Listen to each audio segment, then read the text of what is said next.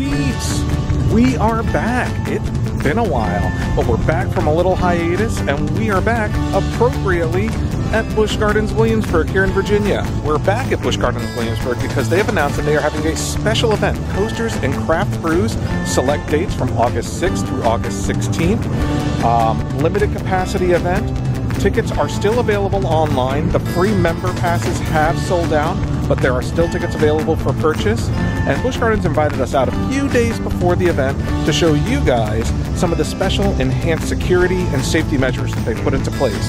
Things like face coverings and temperature checks. We actually just had our temperature checked at the gate to make you feel safe to come back to the park, check out this cool event, Coasters and Craft Brews, right? Like, that sounds totally up my alley.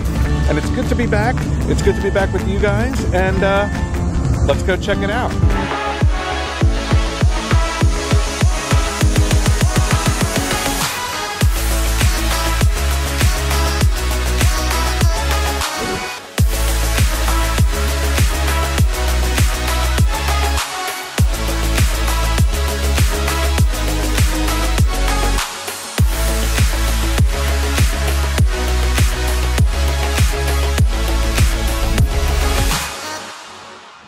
Okay, check it out. Temperature screening. We're about to get our temperature screened again. Face coverings required. All guests 2 and older have to wear a face covering, as well as the temperature screening. So we're about to get our temperature screened now. He's got that little gun thing that he's gonna point at my forehead, and we'll show you how that looks. Pretty pain. Well, I'm showing you with that guy. Pretty painless. All right, let's take a look. All right. Good morning.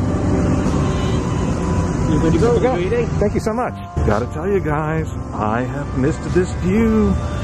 We are in Busch Gardens right now, a very empty Busch Gardens because there's only 4 of us here at this event. They are staggering the event throughout the day. The Eagles are doing fine, in case you're wondering. Oh, walking into France, we're on our way to hang out at the Griffin roller coaster. And as you can see, no Halloween decorations up or anything like that, but still cool to come into the park again and just kind of see how everything looks. We are standing under Griffin right now. Griffin, of course, one of the coasters that will be available during Coasters and Craft Brews. Okay, so as we approach Griffin, wanted to show you some of the signs that you'll see outside of the rides. Watch for the markings. You can see one right there. Social distancing markings. Stay 6 feet away. Face coverings required. There's your physical distancing. Clean your hands often. They're going to have hand sanitizer, restrooms, hand wash stations throughout the park, and they will have seating capacity limitations on the rides. And speaking of hand sanitizer, it's right here behind the sign. Some of the physical distancing signs that they have throughout the park and throughout the queues. Please wait here. We are in the queue for Griffin. You can see they're training right now, getting ready for opening here in a few days. There is another hand sanitizer right here as you enter the queue. Before we get into the interview with Busch Gardens Park President Kevin Lembke, we just wanted to give you the deets, the Cliff Notes version of what you're about to hear. First of all, temperature checks are required. If you're 100.4 degrees Fahrenheit or lower, you're able to enter the park. This is for employees and for guests. Secondly, face coverings are required for anyone ages 2 and older throughout the park. There are break areas in case you need a break and want to take your mask off. And if you're eating or drinking actively, you don't need to have your mask over your face. Physical distancing of 6 feet or 2 meters is required between guest parties. Next up, be clean. The park will be sanitizing frequently. Also, there are hand wash stations and hand sanitizer throughout the park, so make sure to use them frequently. If you feel sick, stay home. This is true for employees and guests of the park. Get it? Got it? Good. All right, back to the show. So yeah, appreciate everybody being here. You know, it's exciting to be able to announce Busch Gardens Williamsburg opening for our limited capacity special event, Coasters and Craft Brews.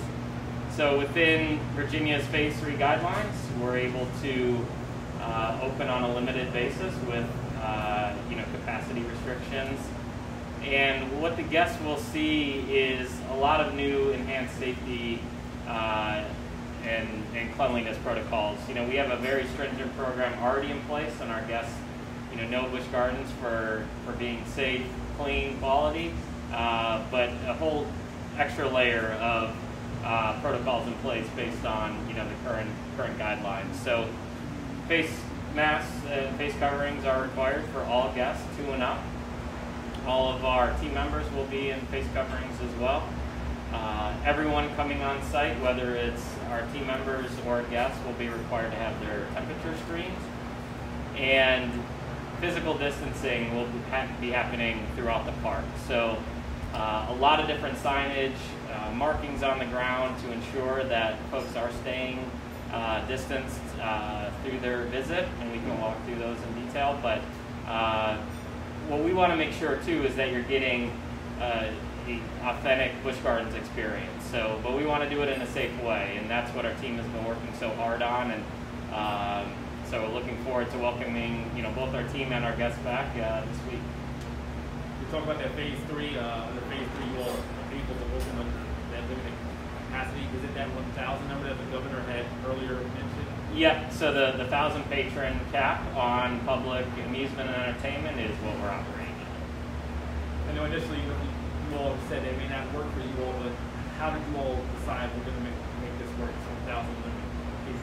Sure. Yeah. You know, we'd of course love to be operating at you know, a more normal capacity, and we've, you know, said that, you know, in order to do so, to open the whole park, it would require a higher count. So this limited events in a section of the park allows us to do so in a way that can meet those current capacity restrictions, but provides us a way to, you know, still operate and really offer a very diverse amount of experiences for the park. You'll have high thrill coasters, our Clydesdales, our wolves, other animal encounters, some of our famous barbecue at our Trapper Smokehouse. So even though it is a section of the park, a really great way to offer diverse experiences to our guests.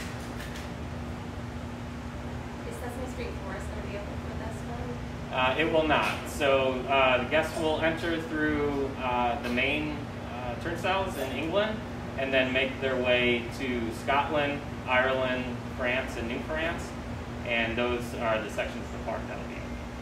And this event goes through the 16th, right? 16th. Yes. It's 6 8, yeah. Will there be another planned event probably after that one? Or So we're looking at additional opportunities now. You know, we're excited to kick this off on Wednesday, but looking at additional ways to take the experience, you know, beyond this event. Now, who's all allowed during that time period? Is it just season pass holders, or who's all allowed? Sure. So your membership and other season passes, admission is included. You do need a reservation regardless of the ticket type, but we have tickets available for the general public as well, so that can be found on our website. But again, regardless of what ticket product you're using, reservations will be required, and those are limited to the capacity. So, in regards to this specific event, right, craft brews, obviously, how with the facial coverings, will they be able to walk around with the craft brews, or will they have to stay stationary while drinking? Yep. So our policy is if you're actively eating or drinking, you can remove your mask temporarily. But you do need to be actively, you know, eating and drinking. It's not, you know, just carrying it around or things of that nature. And then in our dining areas where you'll be seated, you're able to remove your mask at that time as well. We do also have a few zones set in the park that are relaxation zones that we will have distancing measures in place where you will be able to go to that zone, take your mask off for a time and take a break with that. But we will ensure that unknown parties are not grouped together in those areas. Is the trail going to be available, or is it all the parking going to be able to fit in the closest parking? Yeah, all the parking will be in the England parking lot, and you'll be entering our temperature check at the England arrival, and then making your way across the bridge and down to the main entrance. But all guests would enter through the main toll plaza and then be directed into the England parking lot. Forgive me for asking. Yep. But just want to make sure. So the entire park will not be open to specific sections, correct? Correct. Okay. The Busch Gardens as a whole, remains closed based on the restrictions. This is an opportunity to open a portion of the park to offer these experiences. Now, and going back to it earlier, financially, will that impact you all, hurt you all at all? Just opening this small section for a limited amount of time? It's a great opportunity to welcome guests and team back in a way that makes sense for us right now, and we'll continue to operate within the guidelines provided, and those, if those evolve and change or increase, then, we'll look at opportunities to expand on this, but this is what makes sense for us right now. You all think you get to this point? I mean, obviously we're still in this pandemic, we don't know how long we're going to be in this situation, but you all ever think like we're going to be able to open at some point this season? Did you all think? We remained optimistic. We have a great relationship with the state team in Richmond, and we stayed in close contact with them, collaborating on what this reopening could possibly look like, and really communicate all the safety guidelines and plan that we wanted to put in place. And we take it very seriously. We want our guests to have fun, but we absolutely want to do it in a safe way. And so we crafted a plan based on the state guidelines, and we're thrilled to be able to get to this point, and just can't wait to let our guests see it. So you found a lot of the policies and procedures that happen in Tampa are helping you guys reopen? Yeah, we have very consistent policies, across parks. Of course, we tweak those based on state guidance. So what may apply in Florida, versus Virginia, or other states may be a little bit different. But overall, the company has a very consistent policy across all the parks. And if they found anything, I don't know if there's any anecdote or any interesting things that have come out of, say, the parks that have already opened and how they're handling the rides? Sure. Yeah, things evolve almost daily, as you learn new things, and certainly from the time they first open. So as they adapt of things that are working or maybe not working, we take those and adapt them to our policy as well. So we really do benefit from having that guidance from parks that are already operating. So in getting ready for this event, we have made modifications to the rides that will be open when it comes to queuing and getting in line. You probably noticed as you came through, for those of you that have ridden Griffin before, we are directing you specifically through the queue line. You'll notice there are modifications made in the queue lines to account for social distancing. And then one of the other enhancements that we've made is we've added a line manager position prior to each station, prior to where you get onto the ride itself. And that person is going to be responsible for putting the guests in line. So before you used to come in, you just go straight into whatever line you wanted. That's changed. You're gonna come in and we're gonna go, how many are in your party? You have 3? Okay, I'm gonna ask you to go to the first dot, right in front of that gate, follow this path right here.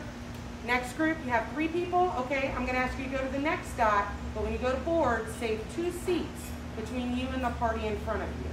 Here in Griffin, we're able to load each row, but we're saving 2 seats between each party.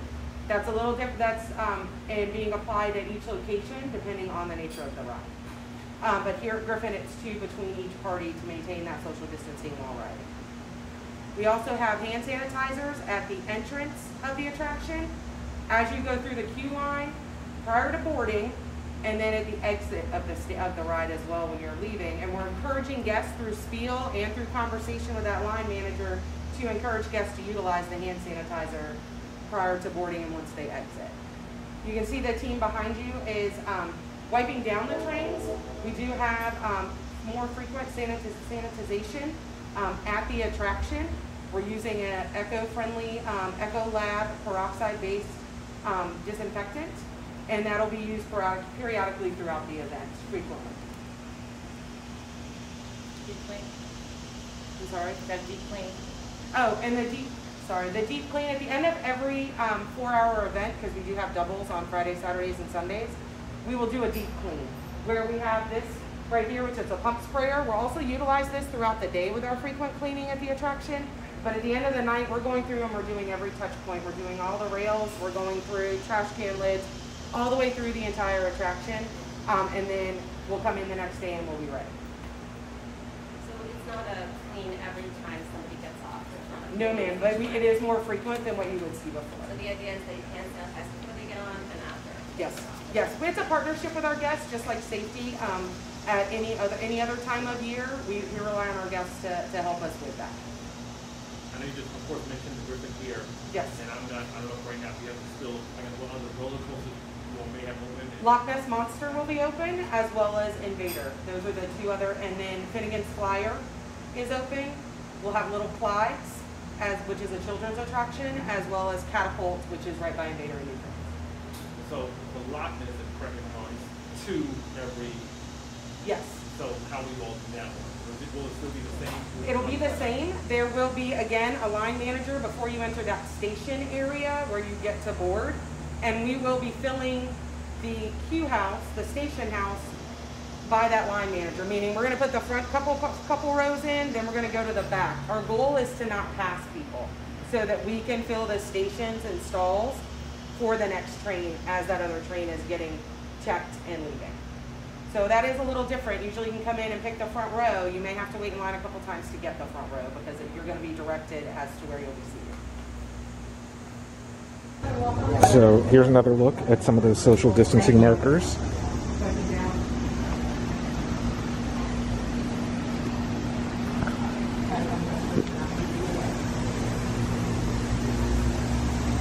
Another hand sanitizer here as you make your way to the front row of Griffin.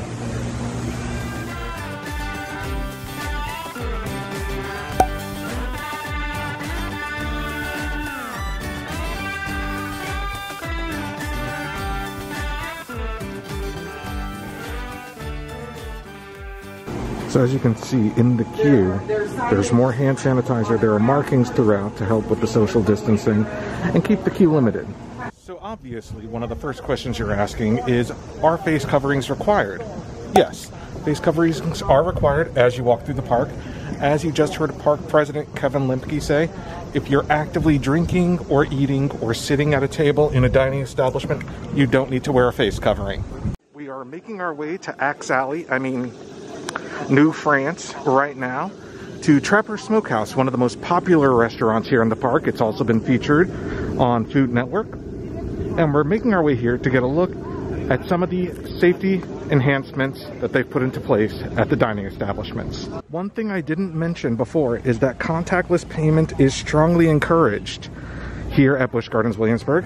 Here's our safety distance markers as we make our way into Trapper's Smokehouse.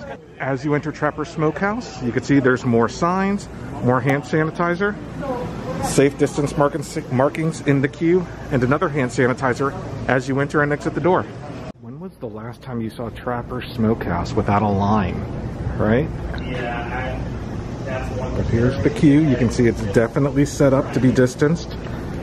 As you wait here, there are more queues and markers inside. So a few changes that you'll see when it comes to dining at the park. As far as the distancing measures, those will be very consistent whether you're visiting a restaurant, visiting a ride. You'll see similar markings on the ground. You'll see similar signage. Hand sanitizer stations will be frequent.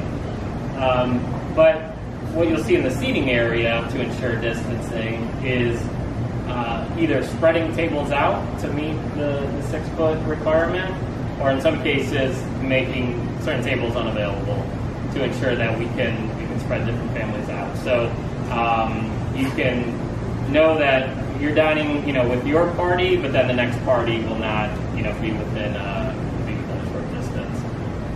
We've made some changes to our service styles as well. So anything where a guest would actually be engaging with the food, grabbing plates, other things, that has been removed, and it'll be relying upon our team to serve. Reusable cups, drink program, etc. If guests have a drink program already, they are welcome to bring their cup. but they can't use that cup at the soda fountains. They will be given their drink in a disposable cup, and they can then transfer that to their reusable cup. So again, to reduce the community usage of high touch point areas. We do have our full complement of menu here at the Smokehouse, so no limitations there. We encourage contactless payment. We take Apple Pay and other things of that nature.